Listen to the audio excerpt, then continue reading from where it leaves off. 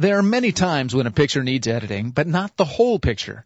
You might want to select a specific area to be highlighted, darkened, resized, given special effects, or even removed. That's when you want to create a selection. This chapter introduces the basic concept of creating selections, about the different kinds of selection tools, and how you can turn a selected area into an object.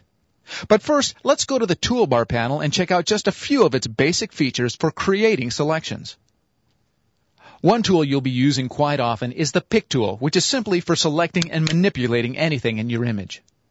You should remember that when no particular area has been selected in an image, any command that you apply affects the base image. But what if you want to make an adjustment to only a certain area of an image? For instance, you might want to highlight only one of the buildings in this picture. You can do it with a selection area. To do this, click on the lower right corner of the Selection Tool button in the Tool panel. As with many of the buttons on the toolbar, you'll see that this button actually contains a variety of tools. The first tool listed is the Standard Selection Tool, which lets you select areas of an image based on a preset size or shape, such as a rectangle or a circle. Select the Standard Selection Tool. Go to the Attribute bar and choose Rectangle from the drop-down menu as the shape you want to use. Drag your mouse over the area of your image that you want to select and release. You've now created a selection area that you can edit separately from the rest of the image. For an example of applying an effect to a selection, go to the Format menu and select Brightness and Contrast. Click on the upper right thumbnail 3 times to increase both the brightness and contrast. Click OK. As you can see, the building you want to highlight is now brighter and stands out from the rest of the picture. One thing to take note of is that whenever you edit a selection area, it becomes an object. And we'll explain more about objects in the next chapter. The Lasso tool lets you select a specific shape by letting you outline the area you want. Even better, when you finish creating your area, you can still edit the outline point by point. Click on the Selection button in the Tool panel and choose the Lasso tool. Again, work on the same building image and start selecting your area by clicking on a starting point. Then add new points by clicking around the area you want to select. You can complete your selection area either by making a complete circle back to the original point or by simply double-clicking on your last point. At this point, you can still edit the selection area by clicking on the control points and then dragging them to a new location.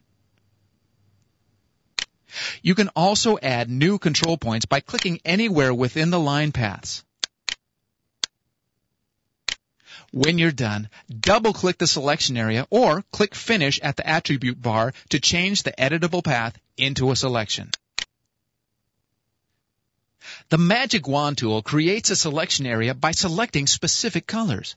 This is particularly useful if either the subject of the image or the background is a distinct color, for instance, a blue sky background. To make a selection, click on the Magic Wand tool in the Tool panel. Use the Similarity tool in the Attribute panel to adjust the sensitivity of the color that you click on. Click on your image to create a selection area. You want to experiment with this feature. Simply undo your selection and try again, adjusting the sensitivity until you're satisfied with your results. Before you select an area, there's a way to make sure that the edges won't look rough. You remember that previously when we brightened a selection area, there was a distinct outline for the selection area. By softening the edge, you can help it blend more smoothly.